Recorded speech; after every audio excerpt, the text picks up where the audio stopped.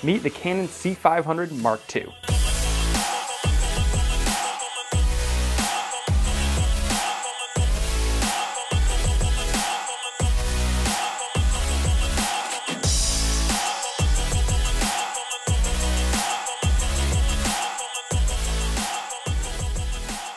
This is an interesting camera, one that Canon basically made back in 2018 under the name of the Canon C500 full frame. But there were a couple reasons why that version didn't take off. For one, it was pretty unwieldy, it was large, and it wasn't designed for smaller production use.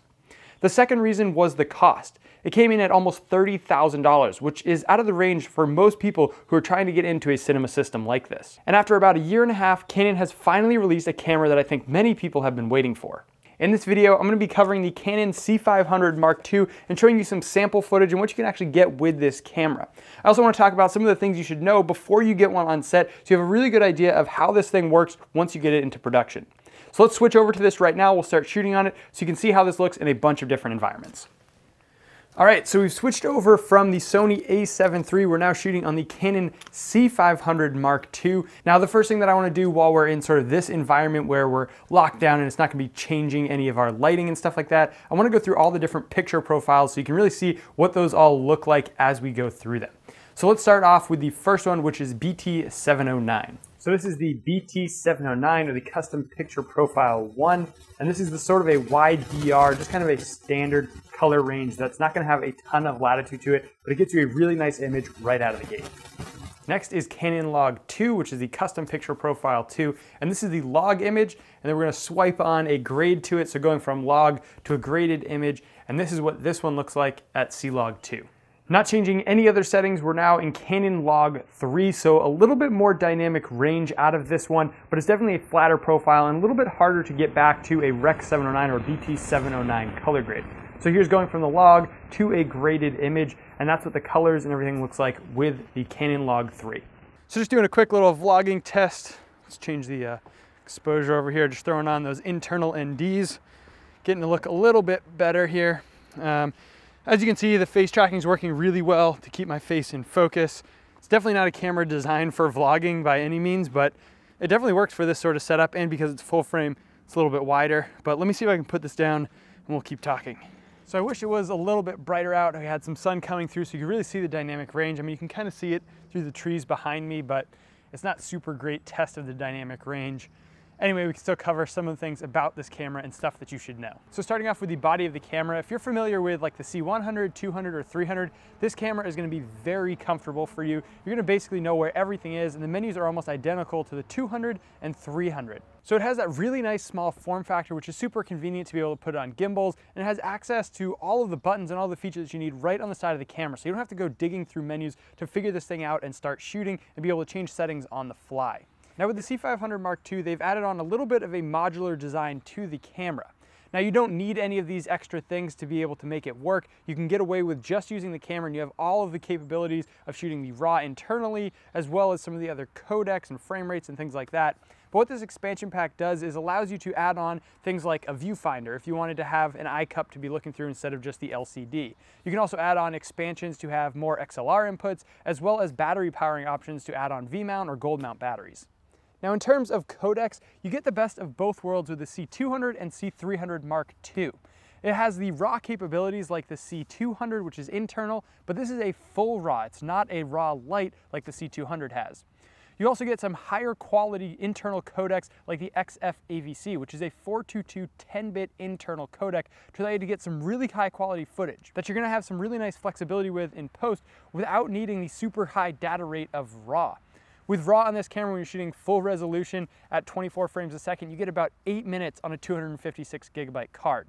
If you switch over to the 422 10-bit XAVC codec, you get about 80 minutes on a 256 gig card. So it definitely gives you a lot more space if you're recording longer format things. Now, one of the big things with the C500 and why it really stands out from the C200 and C300 is that it uses a full frame sensor.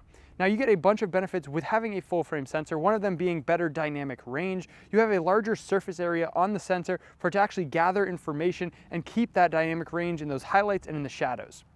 The next part is low light performance. Because it's a larger sensor, it has bigger photo sites, so it can actually gather more information in each of those to perform better in low light. It also has a higher resolution, being a 5.9K sensor, so when you downscale it to 4K, you're actually shrinking the pixel density, calling a pixel pinch, and because you're shrinking it down, that noise is getting smaller as well, so it looks like a cleaner image. Now there's some downsides to a full frame sensor as well. For the past couple years, Super 35 has been the go-to for companies to be manufacturing lenses for, and that's been really the largest sensor they've had to deal with in the cinema world. But now with all of these larger format cameras coming out, the lenses are trailing behind and trying to keep up and releasing new lenses for this full frame and larger format system. One of the really great things about the C500 Mark II is that you have the option to switch between full frame, Super 35, and Super 16 sensor coverage. Now this is really great because you have the option to use those older lenses that aren't designed for full frame sensors, but it also crops in on the sensor, so you're not getting the full potential out of this camera going into those different modes. And basically all it's doing is cropping in on a smaller area or smaller portion of the sensor. So as you do this, it also changes the resolution. When you're using that full frame, you can get up to that 5.9K, and as you go down into the Super 35, it drops to 4K, and then down to Super 16, it drops to 2K resolution. Now stepping out from the sensor, Canon has also introduced a new interchangeable lens mount. Now there's three different options here. There's the Canon EF, which is the one that I'm using right now. There's a locking EF, which is basically the same thing, but it has a little more structure and build quality to it to hold on to those heavier lenses and just make sure it's locked in place. And then you have your PL or positive lock lenses, which is what a lot of cinema lenses come from. If you want to shoot on Cooks or Aris, they all use the standard PL system. The great thing about this mount is that it's user changeable. So all you have to do is take off 4 screws on the mount and you can swap it to a different one if you have other lenses that you want to be using with this camera. For the next thing, we're going to talk about the digital IS. Now this is a really interesting thing that they've put into this camera, as well as I think a couple of their other cameras. Now because it is a digital or electronic stabilization, it's not using anything to actually move the sensor to adjust it using like gyroscopes. It's analyzing the footage and trying to compensate with electronic or digital stabilization, similar to like a warp stabilizer in Premiere. So because of this, if you're close up on an object, you can actually get some warping and distortion of the background, which I don't really like. And I found that most cases I was actually having to turn it off because it wasn't working properly.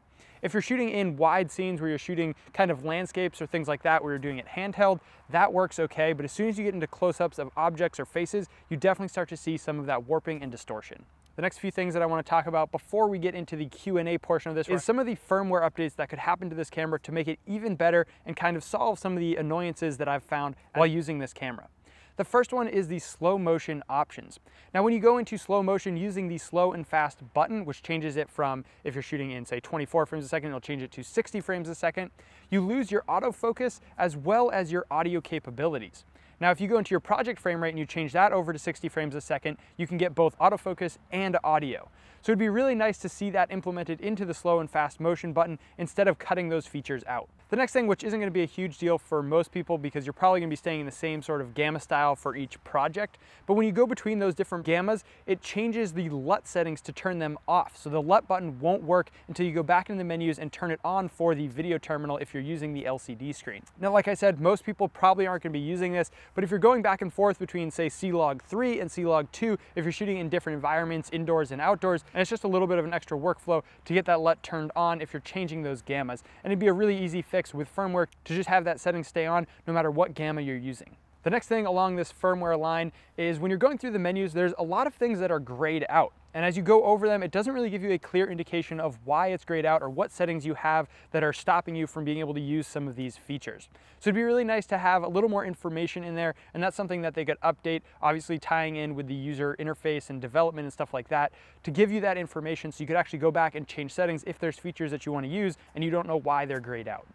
And then the last thing is frame rate options. Now, I know this camera has a massive amount of processing, and I know it can do more and higher frame rates than what it's currently doing right now, but you can only get 120 frames a second in the Super 16 mode, which gives you a massive crop on the sensor, as well as only being able to shoot in 1080 and 2K. So I'd love to see some updates with that, allowing you to either use the full sensor still in only 2K and just sort of subsampling the pixels, or allowing you to do higher frame rates in those different resolutions. All right, so let's get into some of the Q&A now and some of the questions that you answered on Instagram and on the YouTube channel. Okay, so the first one is from AJ Cole. Is it worth the $16,000, and what else compares to it for less? Now, really one of the big competitors out there right now is the Sony FX9. I haven't had a chance to put these side by side, but that's definitely going to be a competitor for the Canon C500 Mark II, and I definitely want to put those head to head and kind of test them and see how they stack up against each other. As far as a more affordable option, there's not a lot that's doing full frame unless you go into the mirrorless and DSLRs, but then you lose a lot of the prosumer and pro level features of having like XLRs and all of these extra features and stuff on the outside of the camera. The next question is from Blake Hoddle, and he asks, would love to know how well my C500 Mark IIs will match the color of this camera. Now, because it's coming from the same camera manufacturer of Canon, they have very similar colors and they've always been really solid with skin tones and everything like that. So you're gonna get a lot of that same color science in this camera and with this sensor. The only thing that you're gonna have to really worry about is sort of the different look of full frame versus Super 35, but for the most part, you're gonna have a very similar look and you're gonna have a really easy time cutting between both of these cameras. The next question is from Donut Shop, and he's asking about raw performance, low light, and skin tones. Now, the raw performance, I think I kind of mentioned this a little bit earlier, but the raw performance takes a massive amount of data. Like I said, on a 256 gigabyte card, you get about 8 minutes of raw footage. So it's definitely a workhorse and is going to tax your computer quite a bit going through all of that footage. In terms of low light, it is a full frame sensor, so you're gonna have some better low light performance than the C300 and C200. And then the skin tones, it's Canon, so they've always been really solid with skin tones, definitely leaning a little bit more towards the magenta. And I really wanna sit down and set this up in the studio and go through the low light performance, high ISO tests, as well as the exposure recovery to see how well this raw performance works and the low light is.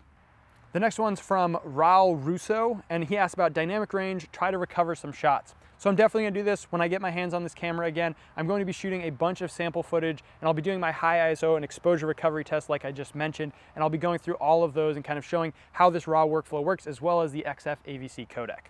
Next one comes from Frederick Recke. Why does the 1DX Mark II have dual pixel AF while filming at 120p and the C500 doesn't? Now, this is an interesting question. It's probably for Canon. I don't know exactly why they held out this feature on this, but as Canon goes, they kind of hold out some features here and there so they can release it in future updates and things like that. The camera definitely has the processing power to do it, but I'm not exactly sure why Canon held it out for this camera. The next and final question is from Nico Fabrio. Sorry if I'm butchering that name, but he asks, how much does this camera cost? Now, the cost is about $16,000 US, and it gets you basically the body, the top handle, the LCD, and the whole kit basically to get started. There's obviously a bunch of additions that you can add on, like the expansion packs, and that's gonna add some more cost to it. If you wanted to try this camera out before you drop the big bucks on it, you could also rent it, and we have links in the description down below if you wanted to try it out over on Lens Pro To Go. So definitely do that if you're interested in this camera and you don't know if you wanna actually drop the $16,000 yet. So that's gonna kind of wrap this video up. I know I kind of rushed through this pretty quick, and if you have any other questions that I didn't get to answer in this video, make sure to let me know in the comments down below, and I will definitely try to get back to you as soon as I can. Again, if you wanna try this camera out, there's gonna be links in the description for that. And if you wanna see more videos like this talking about the C500, I did another one kind of going over the full exterior of the camera, which I'll throw a link to up here. So check that out. And if you enjoyed this one, make sure to hit that like button, subscribe for new videos every single week, and I'll see you in the next one.